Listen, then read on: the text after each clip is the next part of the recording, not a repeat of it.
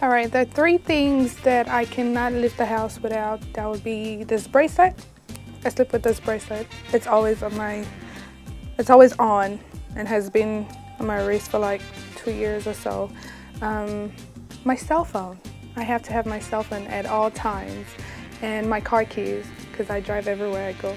I don't do Ubers, and not saying that I can't do it too. I'm just saying I prefer to drive and get to my destination, because I don't like to get stuck in any location or wherever it is that I'm at. So we drive, my bracelet, and my cell phone.